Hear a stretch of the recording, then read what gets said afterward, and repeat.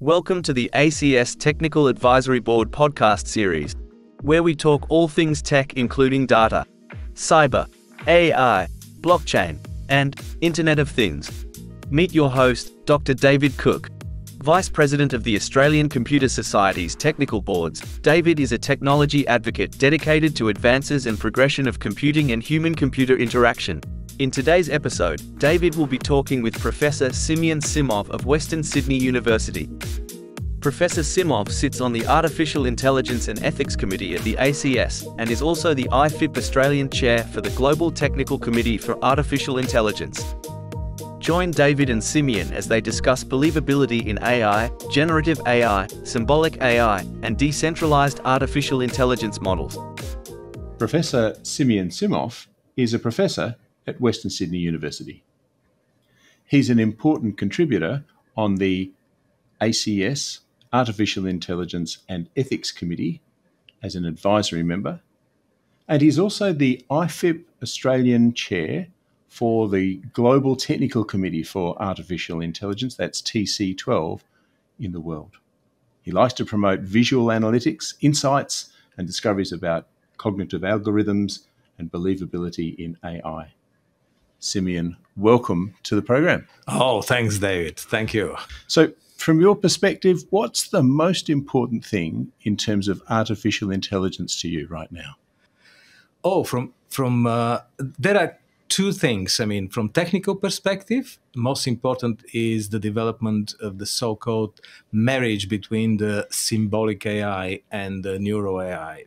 This is because, in my opinion, a lot of experience has been developed in the symbolic AI, and with the rapid movement of generative AI, there are lots of opportunities for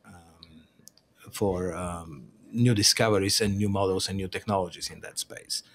The second perspective is on the education of society, that to change the education and the perception towards AI, in order to make it first of all, much more positive perception, but also to make each citizen aware of how decision making happens with AI algorithms.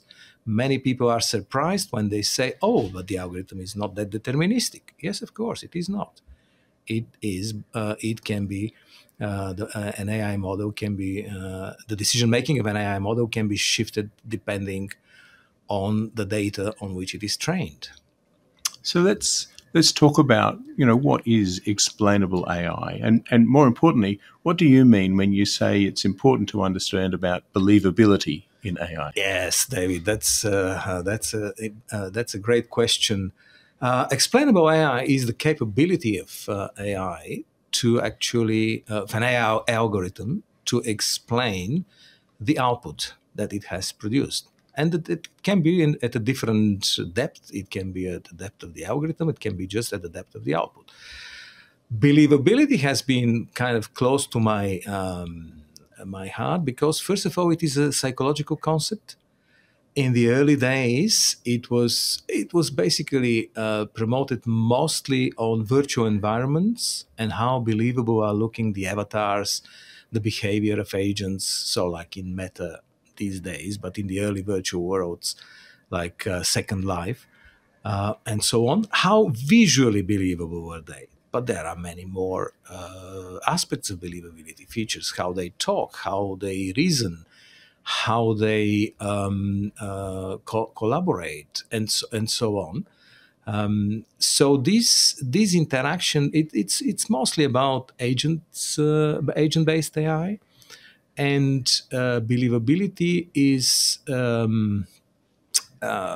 it is the suspension of disbelief that, opposite to me, is a representation of David. In that case, I would say, well, it's 100% achieved believability. That's the example. So, and to touch on the generative AI, I guess we've seen large language models come about, but now we're seeing the emergence of VLMs, not LLMs, visual language models, really starting to come to the fore. Yes, it's a revolution. It's a revolution, and Noam Chomsky in 2023 said it is not we should stop calling it AI. We should start calling it plagiarism software. In some sense, I can see the linguists, the rigid linguists, how they are looking at that. But on the other hand, there is a whole direction of emergency in complex systems and things that emerge that we cannot predict when we are designing these systems. And I would classify that behavior as a result of emergency of properties that we haven't predicted. Visual languages. I'm in general a visual person, and the development of visual languages in that manner will be, as I said, it is a really revolution. Let's jump over to symbolic AI, because I know that it's been replaced in recent times by other conversations, but what are the important features about symbolic AI? Well, for me, symbolic AI is still aimed to find how we reason, how human does the intelligence. As Steve Wozniak mentioned in a recent sort of interview, he said, "I have also AI. My AI is actual intelligence."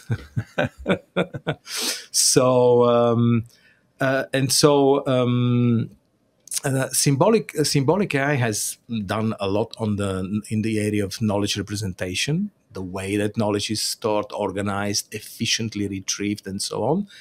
And in my opinion, this can be the third important part of your first question, is connecting these knowledge representation methods, tools, models, and so on with the neuro AI and utilization of the knowledge that is extracted from the data. The model, this knowledge at the moment exists in neural models, just classifiers and some sort of reinforcement learning models.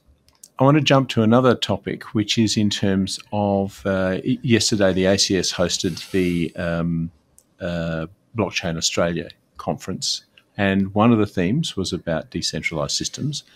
Let's touch on decentralized AI. What would a model of transparency look like if we were talking about decentralized AI? Yes, decentralized AI, in my opinion, is now emerging partially from the distributed AI area, like multi-agent systems, where basically AI is distributed among the agents and the decision in the system is made from the agent interaction. A decentralized AI has the opportunity to operate with a consensus on the data set that is used, consensus on the building blocks of the algorithms that form the AI system, and a few other consensuses that are coming from the concept of decentralized systems. And in addition to that, of course, keeping the valuable information on the nodes where the privacy is protected and the algorithm just extracts whatever it needs to extract. So there are many, many layers that are beneficial for that.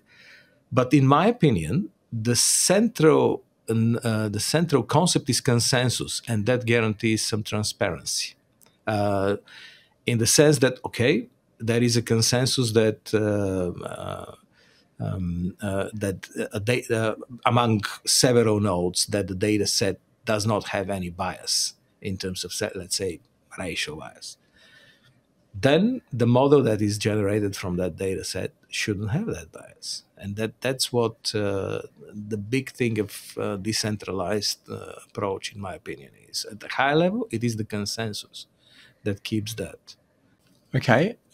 In terms of you, of course, you're a professor. You've had many, many years in education. So I know you're passionate about that.